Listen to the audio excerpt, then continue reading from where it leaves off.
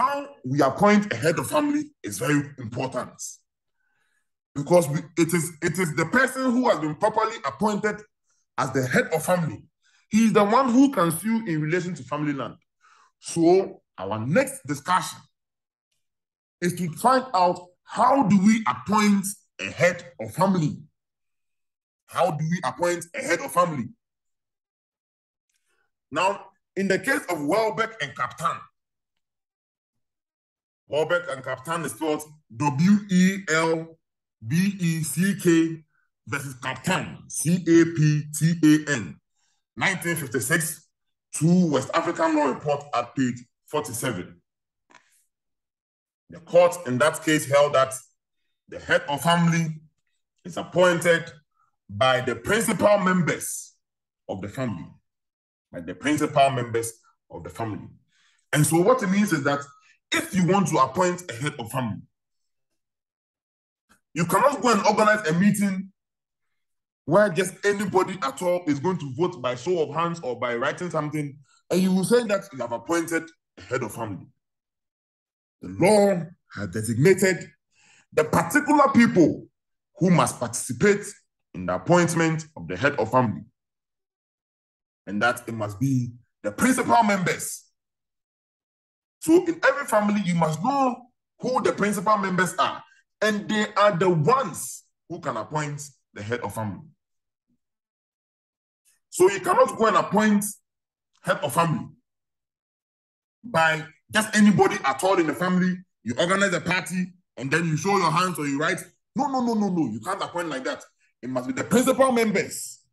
That is what Welbeck and Captain is saying. Now, if you read the case of Latte versus Mensah, 1958, 3 West African Law Reports at page 410. Latte versus Mensah. Latte versus Mensah gives an indication that the appointment of the head of family must be made by all the principal members of the family, all of them. It gives an indication that the appointment of the head of family must be made by all of the principal members of the head of family.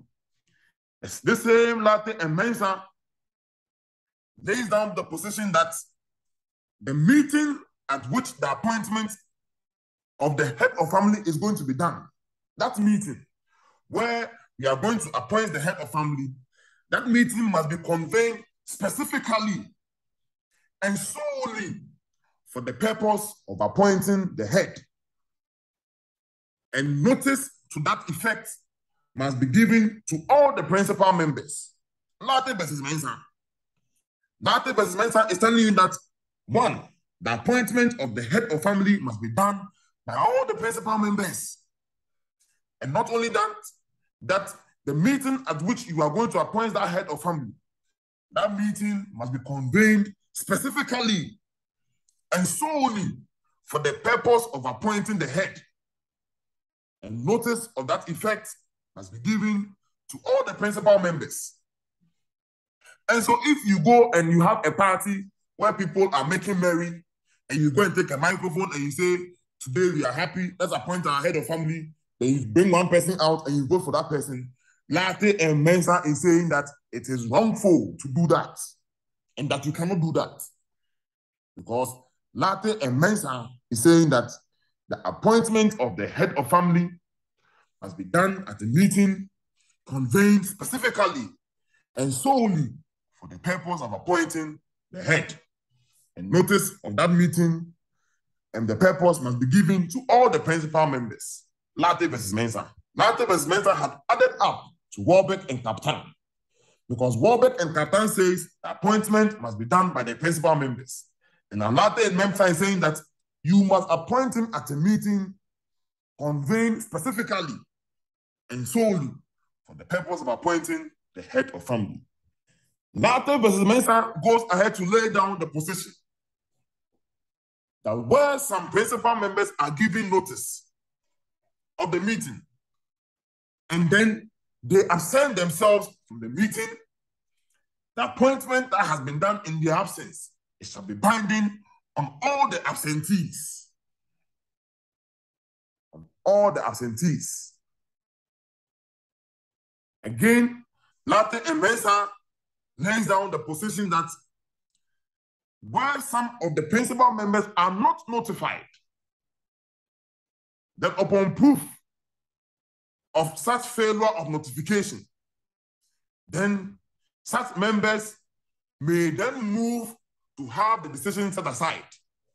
So Latte and Mensah is saying that if you fail to notify some principal members, then when they are able to prove that they were not notified, then the decision taken may be set aside. But remember, it has already laid down that if some members have been duly notified and they absent themselves, whatever decision is taken will be binding on them. Latte and Mensah. Latte and Mensah. And then we come to the case of Anchor versus Alote. Anchor and Alote say that